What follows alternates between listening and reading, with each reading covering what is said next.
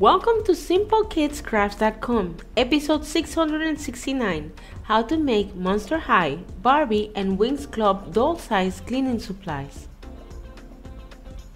Materials: toothbrush and or makeup brush, small plastic containers, wooden dowels, paper clip, foam, felt or kitchen sponges, nail polish, feathers, toothpick, duct tape, pliers, nail file, glue and scissors.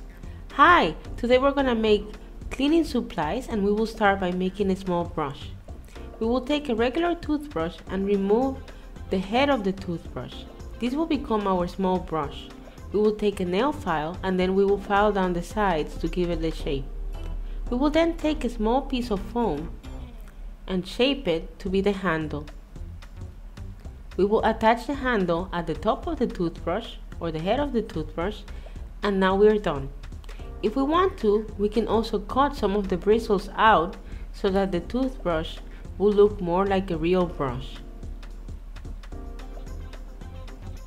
If we do this, these are the end results. As you can see, our brush looks like a real life-size brush. Now to make sponges. To make sponges, we will take a regular size sponge and then cut a small piece of it in the shape of a rectangle. We will then cut out of the sponge to level it out, and we are done.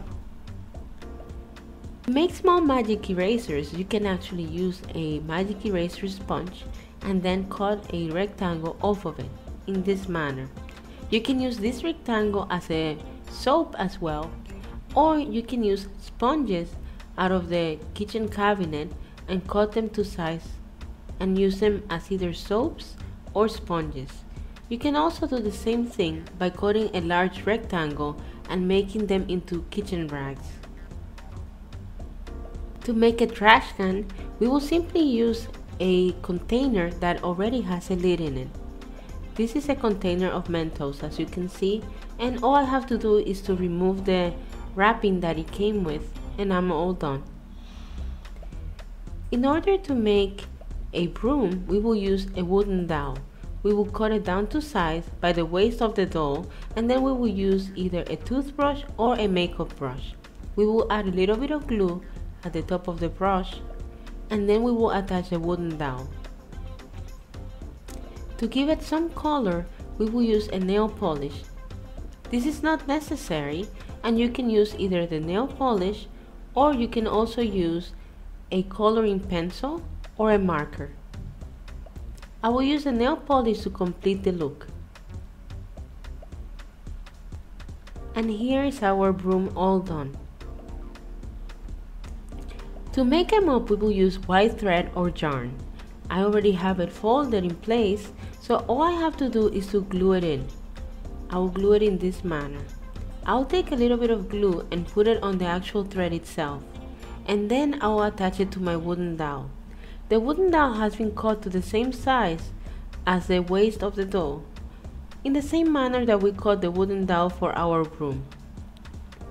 After this, I will attach my little wooden dowel on the back portion of it so that we don't get caught at the top of it, and then form the portion of the mop at the top, and then I will attach the rest of it by taking the bottom portion of the thread and attaching it to the top and on the side like this, and then I will take a little thread and bring everything together at the top. I'll put the thread and go around it several times and then make a knot securing it.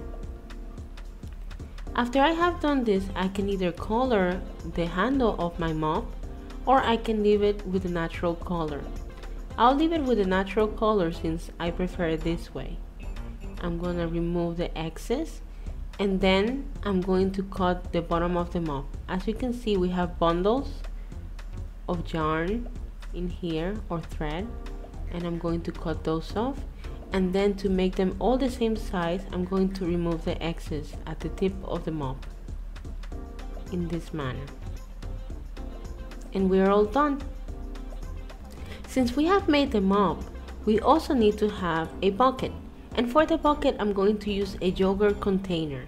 I'm going to remove the excess at the top of the container, and then I am going to take a paper clip and form a handle. Then I am going to take my pliers and shape the handle at each end of the tip in this manner so that I can put it inside of my bucket. This is what your handle should look like. You can then make holes on your bucket by using the tip of your scissors on each side, but I prefer to use a hole puncher on each side for safety reasons. I'll make one hole on one side and another hole on the other side. Then I can easily put the handle on each hole and then press upwards so that the handles are secured. And now we have the bucket all done. To make our cleaning supplies caddy, we will cut a small piece of foam. It will be a strip and it will be as wide as the top of our little container. The container is a food container, but any container would do. We will then take a small piece to make a handle for our caddy, and it should go something like this. We will cut lengthwise, and we will cut a strip about the same size of the one that we have cut for the border.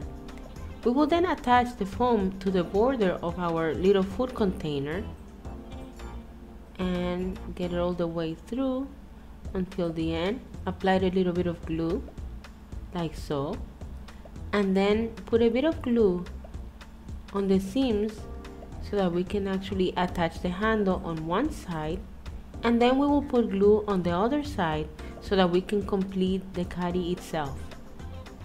This looks like a little basket, but it's really to carry all of our cleaning supplies. Now to make paper towels. And to make paper towels, we will use an old roll of paper towel. We will cut a piece of it. We will then fold it. We will remove the excess on the side and then take a little bit of glue and attach it, forming a little roll. After we have formed the roll, then we're ready to start cutting a strip of paper by using a real size strip of paper from a paper towel. We will cut it about the same size of our little paper roll. Then we will take a little bit of glue and put it on our roll, and then we will attach the paper itself. We will now roll the paper until almost the very end. When we're getting towards the end, we will take a little bit of glue and put it on the roll itself, leaving about half an inch or so on the paper so that it looks like our paper roll is open. And we are all done. Here's a look at our little paper towel. Now we would like to make a duster. And for the duster, we will use a toothpick. We will cut it to size like this, and then we will paint the handle. We will paint the handle by using a little bit of nail polish, and this is totally optional.